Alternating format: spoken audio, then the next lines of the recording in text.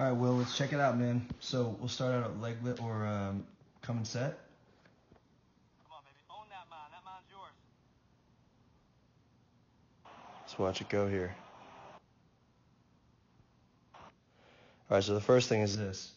When you're coming set, you're giving yourself way too much time to think. It's all driven by your brain, right? Every moment of performance is driven by your brain. If you give yourself too long and overthink it, now you're activating your prefrontal cortex, which is the part of your brain that's not going to be responsible for your best athletic performance. That's your algebra brain. So what I want to challenge you to do is, once you come set, 3, 2, 1, attack. You can see it's like a 3, 2, 1, and then you almost have that extra moment of thought. Pitching is an out-of-control phenomenon, okay? So you're going to have to trust that even though it's not going to go perfect, you got to see the target and let it fly. From a mechanics standpoint, things have definitely gotten better. To take it to the next level, we've got to get more stable.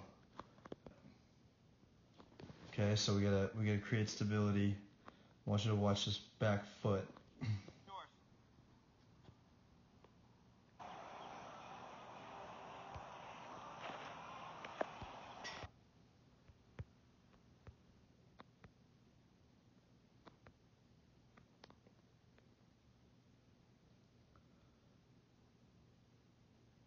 Okay, so you can see the back foot, or you can also look at the back knee. We want to be able to keep this angle solid.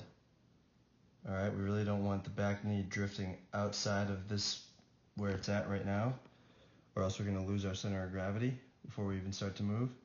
And you can see the back knee starts to drift right away, and then we get into a little bit of trouble here because now as we start to move, you can see that all that's really happened is you've taken your energy straight down, whereas we want to be able to create a situation so that you're taking energy down into the ground at an angle and then redirecting that energy this way at the same time. So it's that ground force angle.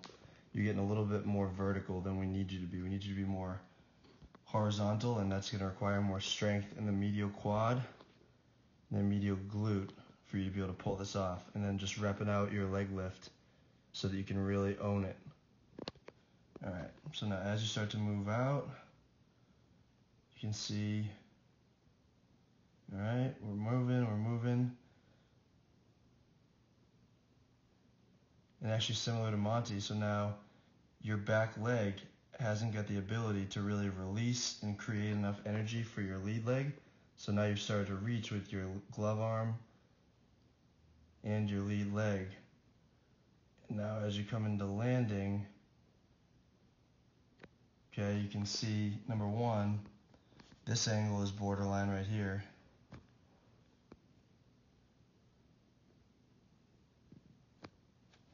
I'm screwing that up. Hold on 1 second here.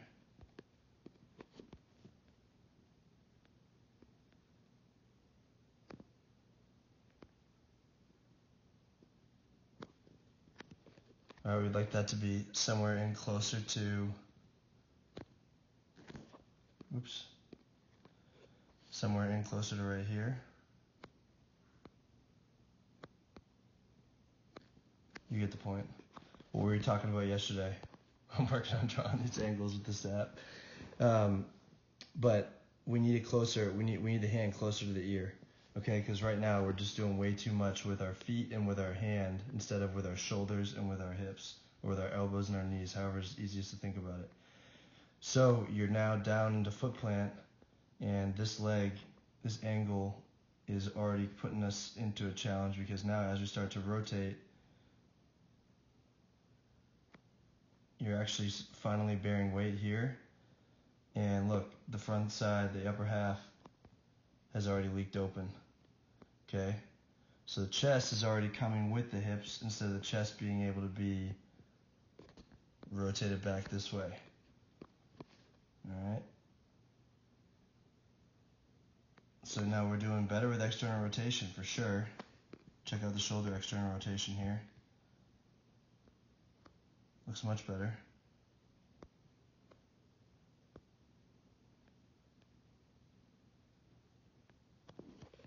Figure these angles out eventually. But solid right there. But you can just, to the front side just looks weak. Okay, it's just we've got to have more strength. But again, that all starts back at how do we come set, right? How do we leverage the ground? It's like creating torque, just like you would if you're gonna do, like a squat. But it's being able to get the medial quad and the medial glute engaged, and to be able to create the strength to keep it engaged as we lift and move out into launch. Okay, and so as you head into launch,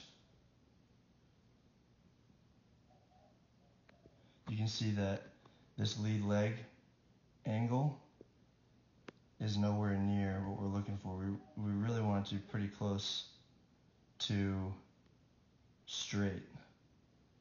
Okay, whereas we've got this 90-degree bend right here. It's just not mirroring what these high level velocity guys are doing. And then you can see that this is also a concern from an injury standpoint, because we lose our pronation and now we're really yanking on the rotator cuff right there. It's a stressful moment for the rotator cuff, especially as you continue to gain velocity. So the point is this, dude, you've gotten a lot better. What we need to get better at is owning this leg lift. Okay, so I'm going to give you some drills for that, to work on that, the Oral Hershiser drill, and then just getting generally better at rotating. So you can use a medicine ball for this drill called Southeast Slam. So those are the things I'd recommend. Great seeing you yesterday. Keep up the hard work, man. Sky's the limit.